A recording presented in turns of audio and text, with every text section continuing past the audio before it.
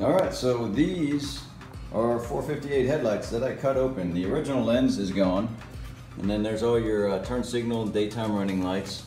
There's your projector and all your electronics, your bulb and your ballast. And what I did, as you can see, is I kept the factory plug and the access hole and all the adjustments, which will still work. Although I don't know if you'll be able to make adjustments without removing the headlight. So I'll adjust them and then mount them permanently. And as you can see here, there is one lens, and this one's got some tape on it still because I was messing with it. And you can see it's foggy, and that's because when they vacuum molded these lenses for me, from the plugs I made, they're all wrinkly. So you have to wet sand them, and then after you wet sand them, you buff them out.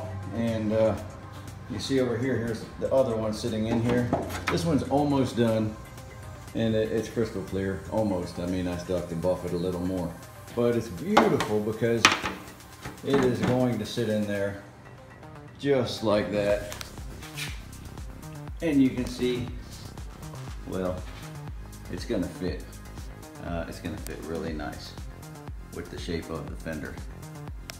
Now what I need to do is I'm going to tape up that lens real good so it doesn't get damaged.